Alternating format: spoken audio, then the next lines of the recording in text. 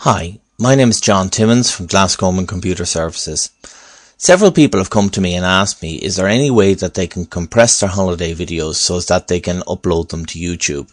They tell me that they've got some good video shots, but when they try to upload it to YouTube, it's way too big and would take too long for their broadband connection. So here's a simple way to reduce the size of your videos and still maintain the quality. The first thing you need to do is start up your browser, load up Google and type in MediaCoder and click on search. And MediaCoder.sourceforge.net should be the first one in the list. So click on that and it'll open the main MediaCoder website. Then click on download and go down to get MediaCoder and choose MediaCoder Edition. Click on MediaCoder Full Edition, and here's where it's slightly confusing. The version you're looking for is MediaCoder x86 Edition. That version should run fine on Windows XP, Windows Vista or Windows 7. And when you click on that, it'll download an exe file to your hard disk. And when you click on that exe file, it'll start off an auto install, which is fairly straightforward, and when it's finished you'll be left with a MediaCoder icon on your desktop.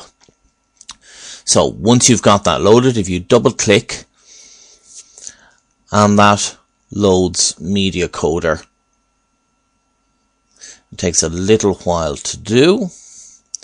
Now when you first start MediaCoder, you need to just tell it which file you want to convert. So if you click on the plus, add file, and I'm going to take this file here. This is a skiing video which is about 2 minutes long approximately, so we'll load that in there.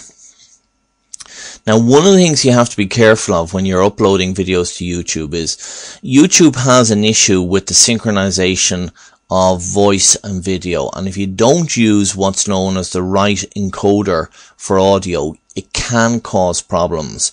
So one of the things that you need to do is go down to the tabs here and select the audio tab, and halfway down you'll find a button that says encoder, and there's a drop down box there. If you click on the drop down box and go down and select Helix MP3, I found that that audio encoder makes sure that there is no issues with audio synchronization. So that's something you only need to do once. So now that we've selected our video here, all we have to do is click on start, and this will kick off the coding process.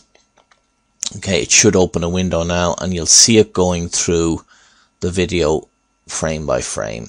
Okay, so you can see the frames going along there. Now it's telling us it's going to take approximately 4 minutes, so I'm going to pause the video there for a second and we'll come back to it when it's getting closer to be finished. Okay, so here we are, we're just about finished, and it should have a box pop up here now and tell us that it has completed, which we have. So we'll click on OK there, and that's the compression done. Now we go and have a look at the files. There's the original file there, and it's approximately 117 megs big.